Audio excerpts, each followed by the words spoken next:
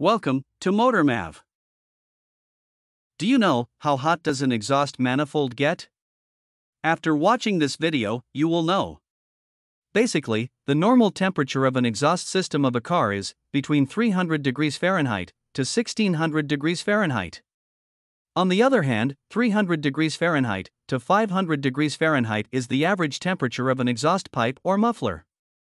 So, on average, it is estimated that the usual temperature range of the exhaust manifold is between 1250 degrees Fahrenheit to 1600 degrees Fahrenheit.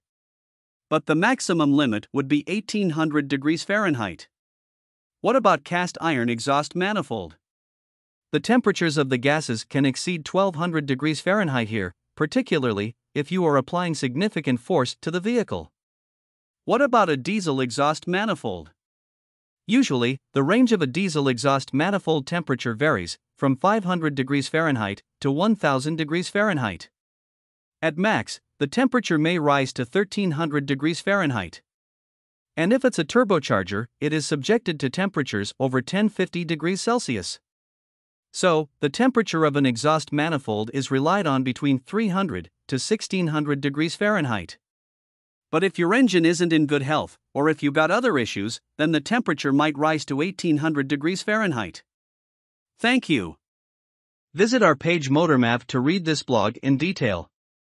And do subscribe to our channel and hit the bell icon.